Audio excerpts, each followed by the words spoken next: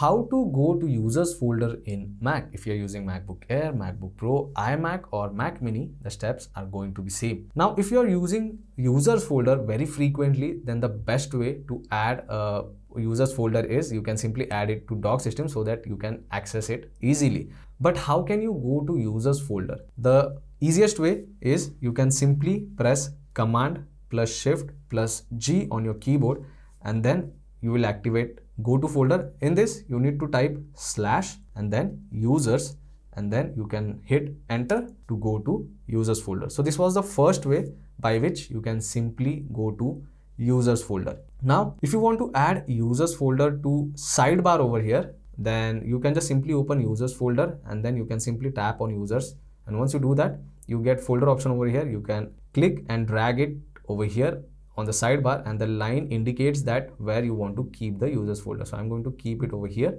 and now you can see we can easily access user folder through Finder. If I open this and if I go to user, this is how you can access it. So this was the second way. Now the another way to go to users folder is you can simply select go option on the menu bar over here. Once you do that, you can select go to folder option, and then once again over here you need to type / and then users and hit enter, and again we are on the users folder.